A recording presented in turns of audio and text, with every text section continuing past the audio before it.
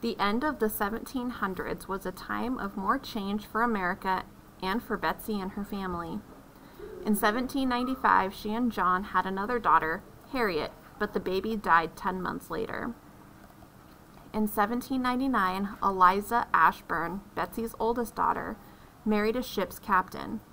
And later that year, George Washington passed away at the age of 67.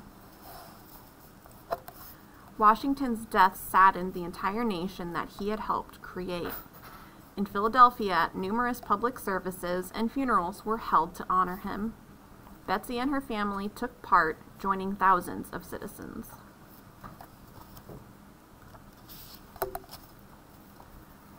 In 1800, John Claypool suffered what was probably a stroke. He could no longer work. He stayed home and usually in bed for the rest of his life. Betsy did her best to care for him, but it was not easy. By 1803, they were receiving money as charity from the Free Quakers to help pay their bills. Betsy kept working. Her daughters helped as much as they could, but one by one, they married and started their own families. Betsy enjoyed being a grandmother. One of Clarissa's twins was named for her. Betsy continued making flags. The short war of 1812 between America and Great Britain led to more orders from the U.S. Army and Navy. In 1817, John Claypool died at home. Betsy had worked hard to care for him even as she grew older herself. For the third time in her life, Betsy was a widow. 10 years later, at age 75, Betsy finally stopped working. Her daughter Clarissa and Margaret, Betsy's niece, took over the shop. Betsy left Philadelphia to live with her daughter Susan in the countryside of Abington, Pennsylvania.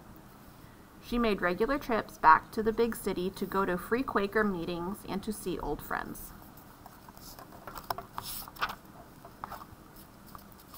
Philadelphia continued to grow. When Betsy was born, about 25,000 people lived there. By the 1830 census, Philadelphia was home to more than 80,000. In July 1835, America turned 59 years old. As always on Independence Day, U.S. flags flew everywhere. That year, there were 24 stars on the flag. In 1835, Betsy moved back to Philadelphia to live with her daughter Jane.